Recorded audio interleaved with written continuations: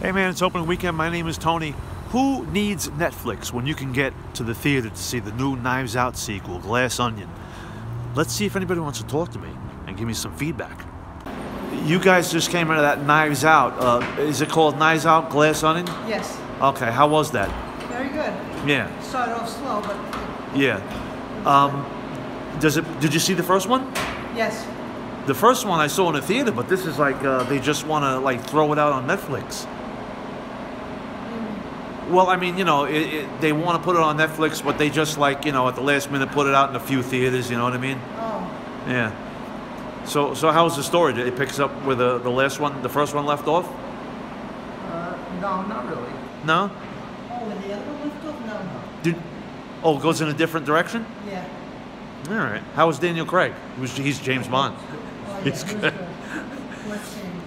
good. 2 hours and 20 minutes. Really? Really long. Yeah. Yeah. It didn't seem like it. It was that No. good? It didn't seem like it? No, it didn't seem like that at all. Okay. All right. Well, you guys recommend it? Oh, yeah. Are you glad you saw it in the theater, or would you rather, you know, watch it on Netflix? Well, I watched You don't watch Netflix? Yeah. You're just like me. All right, guys. Thanks for talking to me. Have a good weekend. Thank you. Well, that was quick, short, and sweet. I want to thank that couple for talking to me about Knives Out, the Glass Onion movie.